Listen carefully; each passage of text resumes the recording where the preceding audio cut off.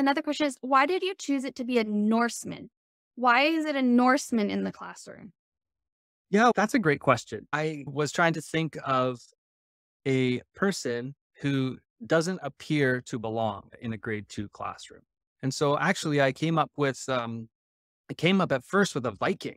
There's a Viking in the classroom. But then when I started doing some research into what a Viking was, I realized Vikings were as much of a people group as they were a type of person, their occupation. To go on Viking or to be Viking meant to go and raid and cause trouble and cause grief.